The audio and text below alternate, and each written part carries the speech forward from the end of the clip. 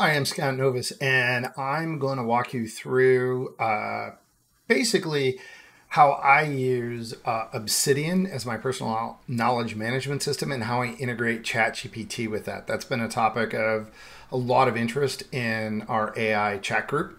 And this is targeted at a business owner, EO, executive audience. Basically, people just like me. I think you're busy and battling the overwhelm, and we promised you could 10x your productivity, but it's really about getting the sand out of the gears. So let me dive in with the presentation, and we'll go from there.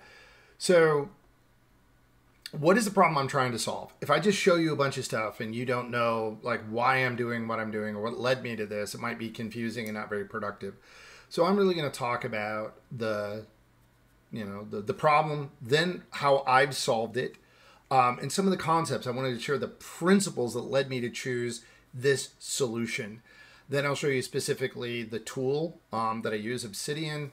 I want to share with you what I've learned about how ChatGPT actually functions, because I think that's important. When you know how things work, you can get a better use out of them. And finally, how I've integrated it into Obsidian. So why do I do this? Well, a lot of it started 10 years ago when I joined the Entrepreneurs Organization. We do a lot of learning. There's always 8 to 10 learning events every year. I read a lot of books and listen to a lot of podcasts. Somebody asked me yesterday, like, how many books have you read? I'm like, well, my Kindle library has 550 books in it, but that doesn't include paper copies, audiobooks that I don't have Kindle versions of. It's a lot of stuff, right? But what are you doing with it? And so if you add up like all of the learning things, that's a lot. But also what's happened is work has become crazy complex. Yeah, I hear AI is wonderful and I see all the time it can save us, but it's leading to some really complicated workflows, like lots of different applications that have to be stitched together. And it ends up being a mountain of information that I'm trying to keep track of. And my guiding light is this quote from Maya Angelou: when I know better, I can do better. So my goal is to know better faster so I can do better sooner. And that's how I think of productivity. Now, a lot of people use notes, note apps. You know, my Evernote became my junk drawer of ideas. So where did this start? Like years ago, maybe 10, 20 years ago, I got on Evernote and I just throw everything into Evernote. And it turned into this. Like, I don't expect you to read that text, but that's one of my Evernote notebooks. And it was, there's business card scans in there next to a dwarf character sheet from D&D, next to my Strength Finders profile, next to, like, it's just all, like, you would only search it because you'd never want to look in it. And it got to the point, the more I used it, the more overwhelming it became and the less I wanted to actually refer to it. That's the problem with most productivity systems I see, is that they start great, and when you actually start loading your life into it, they become overwhelming and you stop using them. So this is the other thing that's happened, is if you look at all the applications, like start actually thinking about all the software you use, it's crazy. And then throw in all the new AI apps, right? So I've got Monday for project management, or maybe you're on Asana. Maybe you have to use both because you're in different organizations and they both use them. Maybe you're grabbing notes with Otter.ai, which sounds great, but you're producing PDFs and ChatGPT and PowerPoint and it's all of this stuff. What connects all that work together? It's your brain. This is the pressure we're feeling. And part of the reason we feel this is we got this terrible teach from technology, and it comes from the software developers. They want you to organize things by type. So photo files go in the photo folder, videos go in the video folder, spreadsheets go in the spreadsheet folder. You never organize anything like that in the rest of your life. That would be like taking a toothbrush, a hairbrush, and a toilet brush and putting them in the same place because they're brushes. That's ridiculous. But we do that with computer data and information all the time. We don't want to be organizing things by type anymore, because you are the only thing that connects all this crap. And that ends up being a huge load. And you end up like this poor seagull, where you're just covered in the oil and gook, tied down. An abundance of information creates a scarcity of attention. So how can we free up our attention so we can think more and be more present in the present moment? A good friend of mine, Ab DeWeese, has this saying, who, not how, very EO entrepreneurial. Like, I don't need to know how to do it. I need to find the person who knows how to do it. And so what I want to talk about is for personal knowledge management, you want to think where, not what. Where's that information stored so that I can be more productive? When we think about information, and if you're in marketing, you get this immediately. We have this sort of idealistic idea that we talk about a cup of coffee and it's just a word. Our brains are not list things. They're associative engines. And I say marketing because if you look at the picture of the cup of coffee, you pick up the beautiful girl and everything around it, the ambiance. That's what our brains do. We associate things. So I want a tool that works the way my brain does, associates information, not just stores it. And when we try to make our brain act like a list engine, we fail. We're always going to fail. We're not built for that. We're built to store all of the ancillary connections and richness of information. That's what we do. So, hello Obsidian. This is the tool I use. This is the tool I picked to help extend my brain. This is going to be my where. It's going to keep all of that detail for me. I just have to know where to find it. So why did I pick Obsidian? There's tons of note programs you could do that do similar things, but this has a couple of special features. One, it's connected. It stores bidirectional connections. Not only does it let you link from one note to another, it remembers the backlink. So you can follow links in any direction, and that's really powerful. That's how our brains work. Two, all the information is stored on my hard drive in text files. It's always mine. I don't have to log in to access it. I could open it up with any text editor. I don't have to worry about, recovering it or exporting it or them deleting something and then never getting it back. That just happened to a friend of mine. It's always mine. It's on my machine. It's free. Great price. I do pay for a couple services. I pay for sync and publish. I'll talk about that later. But you can get started at no cost. And it runs on everything. It's on the Mac. It's on Windows. It's on iOS. It's on Android. It's on Linux. And every device I have has Obsidian running. So if I touch a productivity tool, I have access to my spare brain, my second brain. I like that it uses Markdown. Very simple text formatting tool. There's a learning curve to it, but once you get used to it, it's crazy portable. I don't waste time reformatting documents with Markdown. I can just write or capture information and work with ideas. And it's super customizable. There's a ton of things. You could turn your note base into a database. You can integrate it with readwise.io. It's got graphing and drawing tools. I can create templates and macros, and I can integrate ChatGPT into the tool, which is crazy powerful. So this is what my workflow is like now. I know where things are in Obsidian, and Obsidian stores all of these connections. So tools like ChatGPT or emails, I can pull into and store inside of Obsidian. And then when I need to save links to documents and files, I can save them in Obsidian. I'm saving the context of how I work. I call this organizing like a chef. Mise en place, getting everything pulled together at your fingertips where you use it. So I'm saving my work context with Obsidian. And here's a visual when I say think like a chef. The way I organize is in 3 main categories, and I use time. The problem with priorities is everything's a priority to somebody. Priorities are absolutely arbitrary, but time is hard. So if I'm trying to do it now and get it a specific outcome in a specific time, that's like eat it now. If you're gonna make food now, where is it? It's on your countertop, it's on your stove, it's on your plate, it's in front of you. That's a project. You're trying to bring it to completion like right now. Soon is the refrigerator. Yeah, I'm gonna eat it soon. If I don't eat it, it'll go bad. So there's sort of a clock clicking talk, but it's not like immediately that's what I'm eating. Then I have the pantry, stuff for the future. So I have projects, areas, and resources. I'm going to talk about the areas and resources projects have a special relationship as well. But if it's not one of those 3, archive it. I'm not throwing it away, but I don't need to be looking at it and worrying about it. So I organize by the outcome I'm trying to achieve. And I use time as the great filter. Tiago Forte created this system. It's called Para. He has a couple excellent books out on it. One's the Para method. One is called Building a Second Brain. But here it is in a nutshell. I have 4 folders everywhere that I work. And it starts in Obsidian. It starts in my note base. I have a project folder for goal-oriented things I'm working on. I have an area folder for my roles. It's like where my standards exist. Resources, things I'm curious about. That's my future. And if it's not now, soon, or future, I'm done. Throw it in the archive. But my Google Drive is organized like that. My OneDrive is organized like that. And my note base is organized like that. I replicate this structure everywhere so I know where to look for things.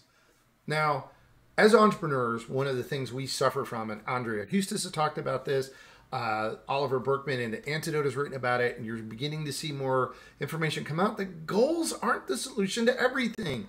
The promise of like, make a goal is like, well, yeah, but not for everything. Why? Well, we know goals are specific, right? Specific, measurable, actionable, relevant, timely. They're smart, but they only trigger 2 key hormones, dopamine and cortisol.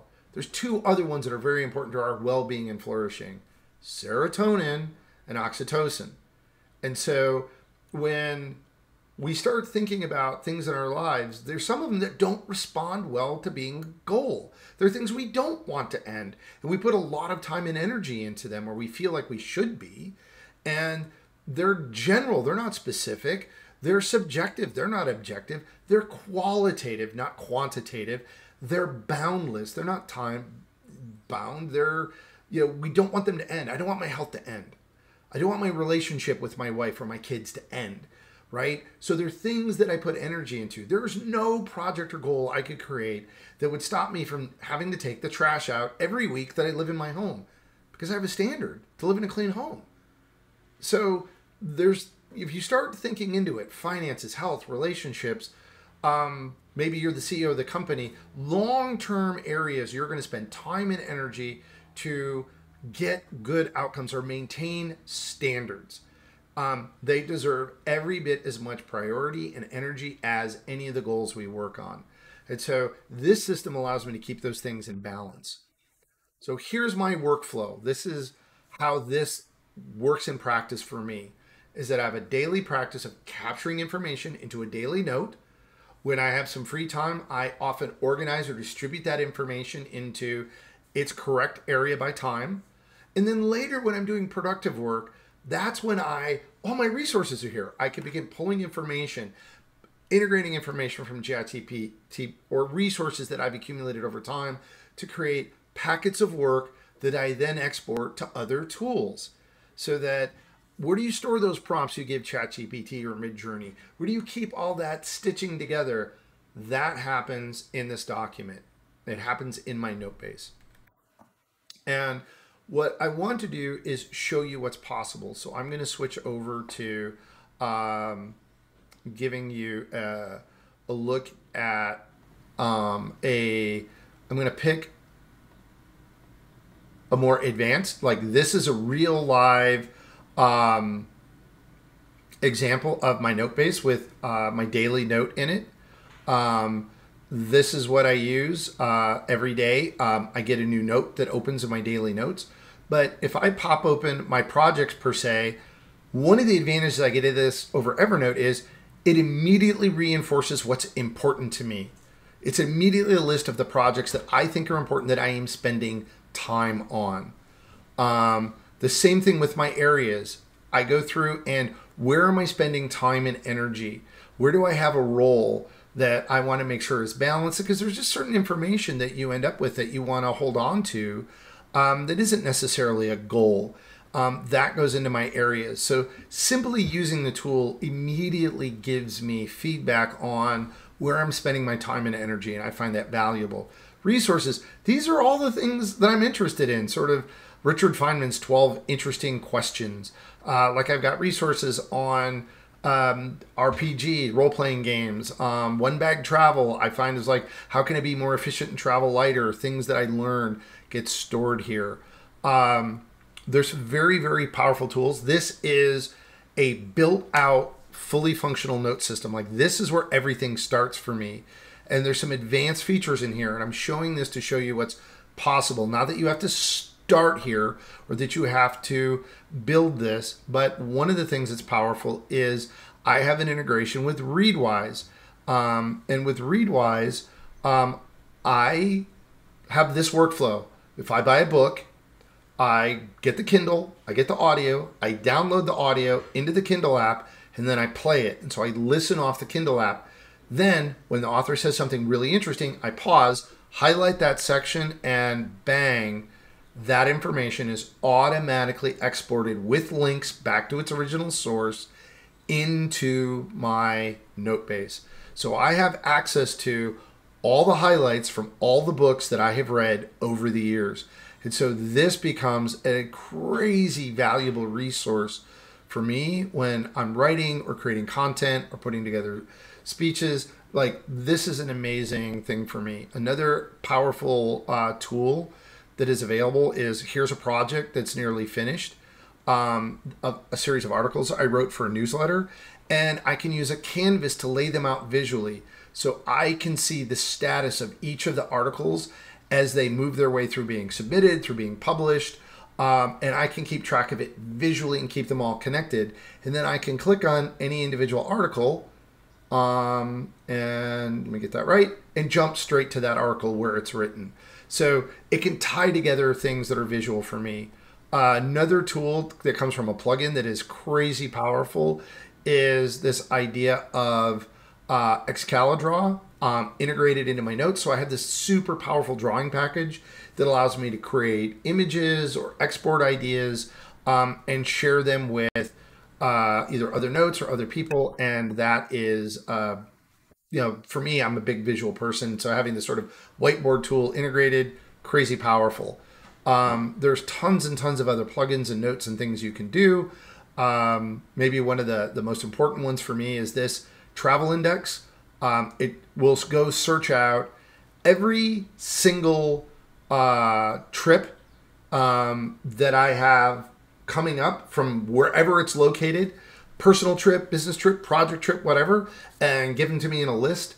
And I have a template that I've created that allows me to track all of those details because I'm terrible at remembering on my own. And the information comes at you from a dozen different platforms. Somebody could Slack me the agenda for a meeting I'm going to. I could get information from WhatsApp, from a travel agent. I could get emails from the airlines. What's my transportation going to be? What project files do I need to make sure that I bring? What's my packing list? This lets me pull all of those information together. Like, somebody could mail you in the mail physically a badge. That happens. I got to remember to get that thing. So this becomes a tool I use to know where to put things. And what I love about it is the more I use it, the more useful it gets. So don't be overwhelmed by that. This is an example of a fully functional knowledge base. What we're going to look at is this, a starter, like what does it start like and how does it work? And I want to touch on something because I've talked about projects. Like, how is this different than, say, Monday.com? I don't have the enterprise version of Monday, so I can't do private boards in Monday. And Monday is super powerful. I know a lot of great tools about it, but I use it for work. This tool is my personal productivity tool. So I save links to my Monday boards inside my personal project files. And so when I'm doing a project for work, we set up Monday. There's stuff I need to remember and keep. I basically, with that connector information, Monday's part of it. So I have my big project file. I have a template I've created for all of my projects that allow me to, when I'm looking at a project, remember what that plan is. What am I going to do? Why am I going to do it? Mine's actually more detailed, as you can imagine. But you could, whatever's important to you, like what does done look like? What are your 3 most important steps? What are the milestones? What tools and software and folders, like all of that information you normally carry around in my head goes into that file for me. So I use Monday, but I don't use Monday for this. This is about offloading all that detail for me so I know where to look to get it. I don't have to remember what it is. I just need to remember where it's at. Now let's take a look at, we're going to dive in and take a look at ChatGPT. And so what I want to share with you is what ChatGPT is doing. And I've got to find, there it is, Playground. Okay. So if you have a subscription to ChatGPT, you have access to this. You might not actually need a subscription. This is their playground. And what this thing is doing is, I'm going to clear this out, start over. You want to make sure you select completion mode, not chat mode. And 2, at the bottom, you're going to want to pick full spectrum. We're going to pick a temperature of 1 to start. These are the default. Actually, 0.7 is the typical default. And what I want to point out to you is we're going to put in this question. What are Brandon Sanderson's 3 laws of magic? I'm going to ask it. Now, you're getting this color-coded bunch of text. If you click on a word, it's going to tell you what words it could have started with and which word it picked. It picked the highest probability word. The next word in the chain goes, well, law was next. Then he has hard. Now, it could have been conservation was actually a higher probability. It picked the second one. It could have picked any of these. But what you're seeing it do is ChatGPT is actually doing what we do. Most people have no idea what word they're going to say next until it comes out of their mouth. In fact, one of my favorite quotes I read recently, Arthur Brooks related, was, how do I know what I think until I hear what I say? Many times, a great book was Mistakes Were Made, but Not by Me. They talk about this idea of people don't know what they think until they talk. Motivational interviewing has the same concept. We need to talk out our thoughts to get clear about them. This is one of the reasons journaling is so powerful. It's a form of practice thinking. This is why we teach kids to write essays in schools. There's a psychological principle that language is indistinguishable from thought. They're highly related. And so we speak and write to discover what we think and sharpen our thinking. So journaling, writing are all ways of sharpening your own thinking. So what's ChatGPT doing? It is pulling from the entire internet library of human thought. They're not just words, they're coherent words. They're words put together in an order that makes sense. And so it is statistically pulling out of that library to go, well, what would most likely be said next? Really similar to what we're doing. Is it thinking? You could argue that it is, but I feel it's more mining our thinking and reflecting it back to us. This tool, playing with this, will give you an understanding about how to play with these variables, like frequency penalty. I don't want the words repeated more than a few times. I want it to be more creative. And if you hover over the labels, it'll tell you what they are. So we can delete this, hit submit, and notice it regenerated the text differently. This is not the same text that we saw before, and you're getting different probabilities. And this is really illustrative. See how it has sand Ursun? That's a token. Is like if the first word is sand, the next most likely token in this context is going to be Ursuns. And so that was 99.99% of what you were going to see next. So this illustrates why. Here's another one. Consistent is a token, a fraction of a word. So it's not thinking in whole words. It is literally doing statistical probability on what comes next. But because it's mining thought, our thoughts captured in words, it feels really like super smart and super intelligent and magical. But that's what it's doing. And the reason I point this tool out is it makes it a little easier to see what's happening, because when we come back into the Obsidian window, not that Obsidian, we want the other Obsidian. we're going to be able to see, getting this right, those variables are going to show up again. And they're going to give us the opportunity to create different types of chat. So let me go back to the PowerPoint presentation. Quick summary. Remember, this is for my personal productivity. When I start a project, I have a template that I've created and I just fill it in.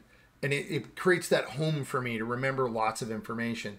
If it's a role that I'm involved in, similar idea. I have this home note idea that this is the information I'm going to use to be more productive. We just looked at what ChatGPT does. Now, how do you start? How do you begin this? The way I start and what I'm recommending is download ChatGPT for free. You can install it on your desktop and play around with it. Make 4 folders: projects, areas, resources, and archives. You can create an attachments folder. I have a YouTube video on all of this that'll walk you through it. And create your daily notes and get your daily notes up and running. I'm not going to dive into that right now because that's a whole other area that, again, I have a YouTube video on it. But the power of the daily note is I can set up my checklist, my routine, but this is that home note. Like, this is where during the day, I just dump stuff till I know what to do with it. I get templates running. So I have a template for my daily note. I have a template for my project plans, things, personal process documents, things I want to use over and over again. And I want to learn from my past mistakes. If you've ever read the Checklist Manifesto by Atul Gawande, these are personal checklists, things I'm reusing so that I don't have to think so hard. And it can remind me of information I need to gather, including like a travel template and all the information that I typically want to make sure I fill in. So on the day of travel, I have everything I need and I'm ready to go. Now, let's talk about ChatGPT. A lot of this is done with plugins. There's a little gear down here, you fire it up, and through the community plugins, you can browse hundreds of plugins to customize your note base, your vault. These are called vaults. DataView is the one that lets me pull data reports, like show me the list of all my travel documents. Calendar makes the daily note much more useful, but the one that is kind of fun is the ChatGPT MD. On this particular note base, I've already installed it. And what it lets me do that is crazy powerful is when I have these chats set up, I can create templates. So a template looks like this. It's got a prompt I'm going to send through as a default. And then look at these variables: temperature, top P, set a max token limit, presence, frequency, the same variables we saw in the playground. I can even pick which model I want to work with. And what that allows me to do is I can create a new chat from a template. Let's create Spanish tutor.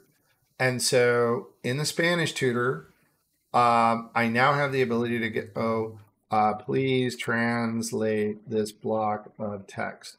So I'm going to go grab from one of my areas is I'm learning Spanish. I want to translate this block of text from the Daily Stoic. Came out of one of my insights, and I want them to translate it into English and explain the grammar behind the translation. Okay. And what happens is I can now do a chat, stream the chat. And there it goes. Just like in ChatGPT, it is translating it, but it's also explaining it. And so I can have a conversation with ChatGPT. All of this context is being transmitted back and forth. So it's a lot like the chat window, but inside my note base. And so I could literally take this note and I can move this note to that area where I said, oh, I'm learning Spanish. So let's say Spanish. Oh, there it is.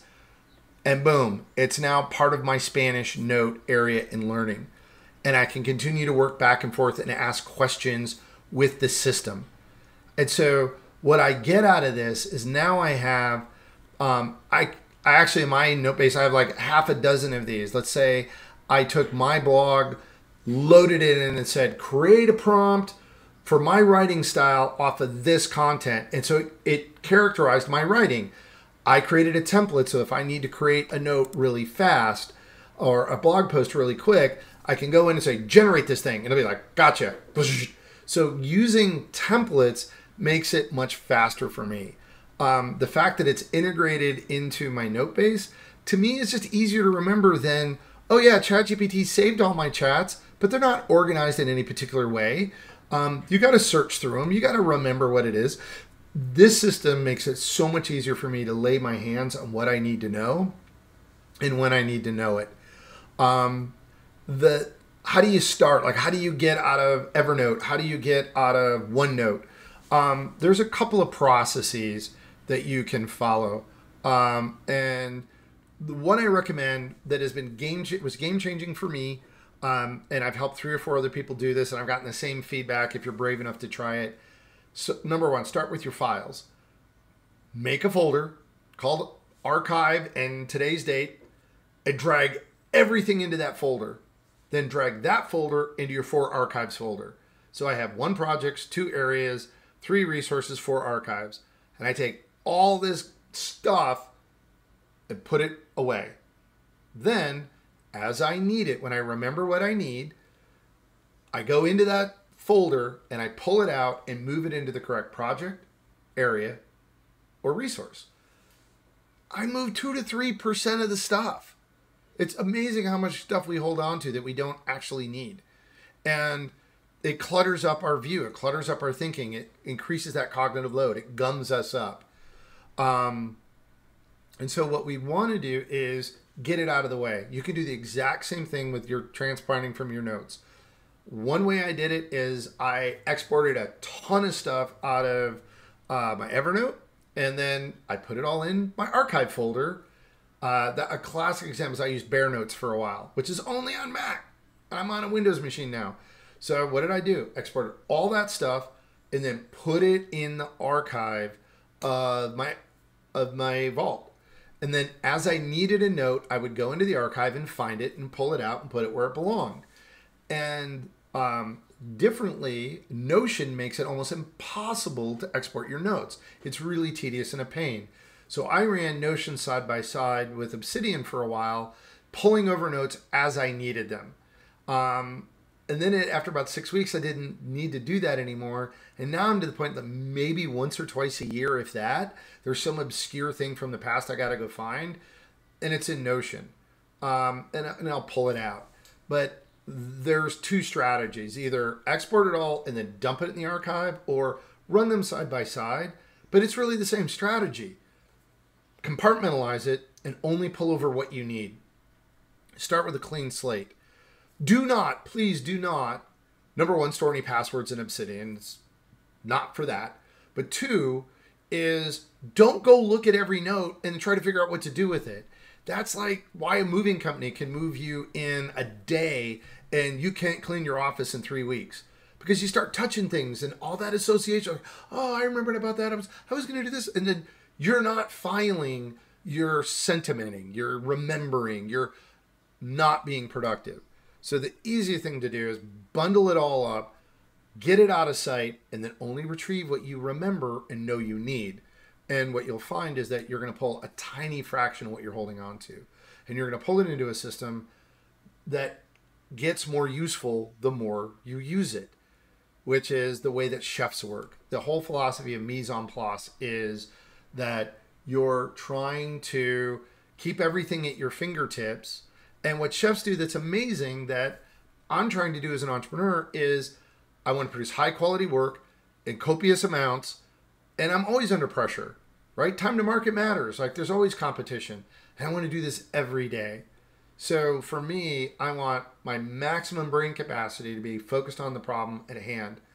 And that's another thing that I didn't really talk about. One other terrible teach that we got was from school, that you could sit down and focus for hours on end.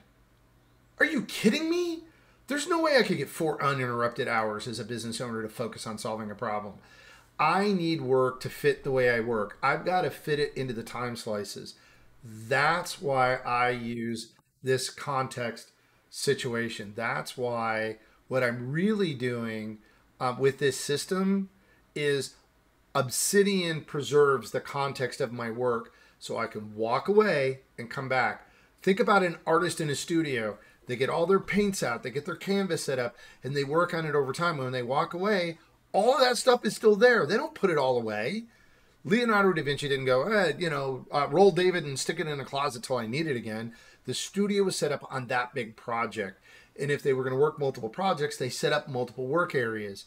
That's this idea of like, I can have an infinite number of kitchens, an infinite number of little art studios with Obsidian because it's preserving all the tools. And so I can step in and step out quickly.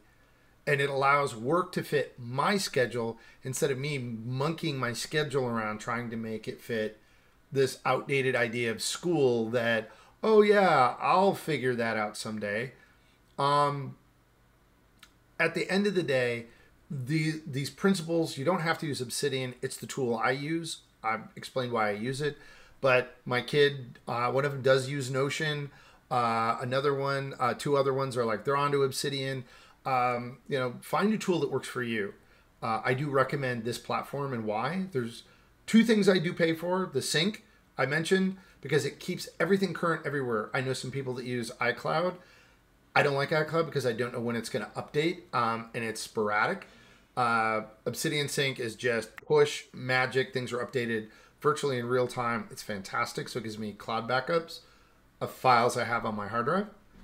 And then I use Publish, so I can take segments of my notes and share them with people. When I was a accelerator coach, I would talk about different management tools. People, can you share that with me? I'm like, sure. Here it is in my note base. Publish it and send them a link, and they have access to my information from what I've learned. So I found it super valuable. So here's the biggest takeaways. I said 2, and then I put 4 things on the list.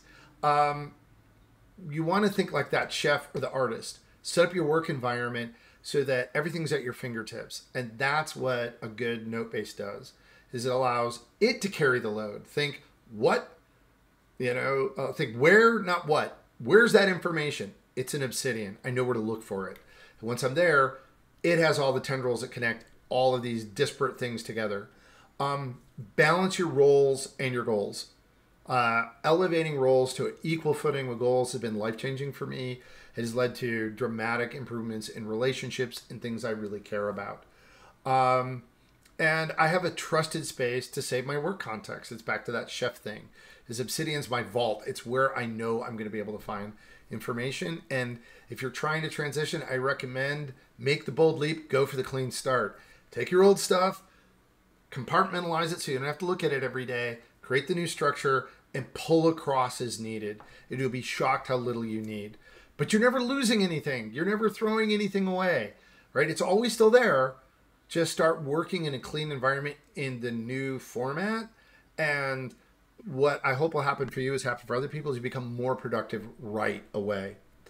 Some of the books that are the foundations of this, Building a Second Brain, Mind for Numbers, the Organizing My Time for Mastering Now, and How to Take Smart Notes.